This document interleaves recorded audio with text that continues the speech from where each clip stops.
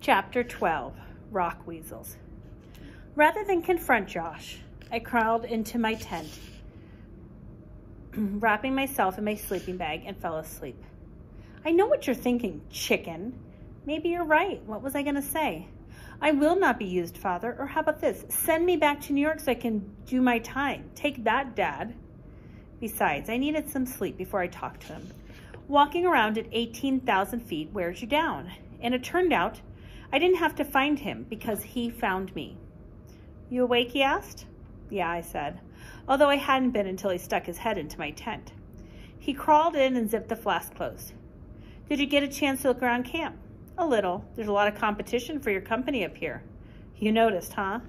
Next year, there won't be so many commercial operations. There's only a finite number of people who have the money, time, and desire to get up this mountain.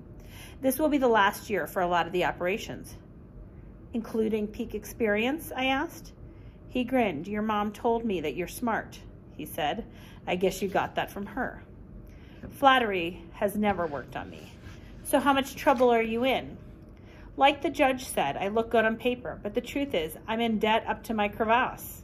Humor, on the other hand, always worked on me, I laughed. If we have a good season this year, he continued, we might be able to recoup some of our losses next year. It's all riding on how many people we get to the summit in the next few weeks and how much publicity we get. Which is why I'm here, I said.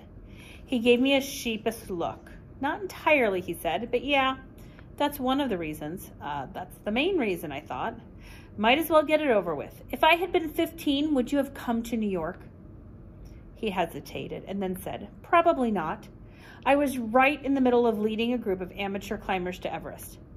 I would have liked a lot better if he had come to New York to save me because I was in trouble, not because he was in trouble. The youngest American to top Mount Everest are a couple of 20-year-olds, he explained. So your being 15 might have worked, but truthfully, getting a 14-year-old there has a lot more sex appeal, especially after your climb in New York. There are a lot of celebrities climbing this year, a couple of rockers, an actor, a football player. There are 7 documentary and TV crews on this side of the mountain alone, and just as many, if not more, on the south side. So when we tried to get the media interested in our climb, there was no takers. Without publicity, we're circling the drain. Your skyscraper stunt was beamed all over the world. I knew about it before your mom called and asked if I could help out. Someone in our Chiang Mai office saw it on TV, figured out the connection, and called up here suggesting we try to put you on top. At first, I told them no way, but then your mom called, and I thought I could take care of your problem and mine at the same time. Did you talk to Mom about what we're doing? Yeah, before I left Kathmandu. What did you tell her? I told her I was going to take you on a climb, but I didn't tell her where. She's not going to like it when she finds out. Don't be so sure. She may not climb anymore, but she understands what it's all about. That's why she lets you go to those climbing camps.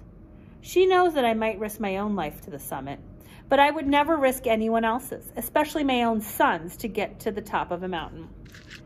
What's going to make her mad is you're not telling her beforehand. You're probably right. But the reason I didn't tell her is we can't let this out until you're back down. What about the film crew? They're not going to say anything. We're paying them. They work for us. What about Holly Angelo? He gave a deep, foggy sigh. It was cold in the tent. Blackmail, he said. Or what amounts to it anyway. Somehow she figured it out. I think she might have a line to Dr. Wu. And by the way, if you had flunked the physical, I wouldn't have brought you up here, period. I would have sent you to Chiang Mai, and I did enroll you in the international school there. Anyway, Holly called me here last week and said that she was going to print a story about your Everest attempt unless I gave her an exclusive. And now she wants to climb the mountain herself? Yeah, and it looks like I'm going to have to give her a shot. Otherwise, she's going to start filing reports as soon as she gets up here. Why do we have to keep it quiet? Because of the Chinese, he said. There's no age limit on this side of the mountain.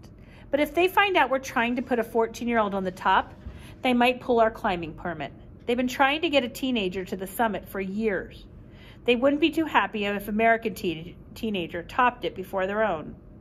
He let out a harsh laugh. Politics, publicity, and advertising. Sponsorships, endorsements. Climbing has really gone downhill. I can't tell you how much I miss our rock rat days when we showed up at the base of a wall with a bag of trail mix, a bottle of water, and an old rope. We're rock weasels now, and it's never going to be the same. Josh! A high-pitched scream pierced the cold mountain air. That would be Holly. You know her voice. I haven't heard it in about 15 years, but I'd recognize it anywhere, kind of like fingernails scraping on a chalkboard. Josh! And we both winced. Holly was on the circuit writing freelance articles when your mom and I were climbing. She actually wrote a couple good pieces about us. She climbed too, kind of. He shook his head. It was a scary thing to watch. Josh! So I'll take you to the top, Josh said. But only if I can do it without killing you. If you make it, you'll be famous. And you'll help your old man live in comfort for the rest of his life. My plan is to sell the business in a few years and retire on the proceeds. Are we square? I wasn't sure about the famous part, and I wasn't happy about his reason for bringing me to Everest. But I did want to get to the top. We're square, I said. But no more caginess. I want to know what's going on. It's a deal. He stuck out his gloved hand, and we shook. Josh! He unzipped the flap and peeked out. We'd better go and say hello before she causes an avalanche.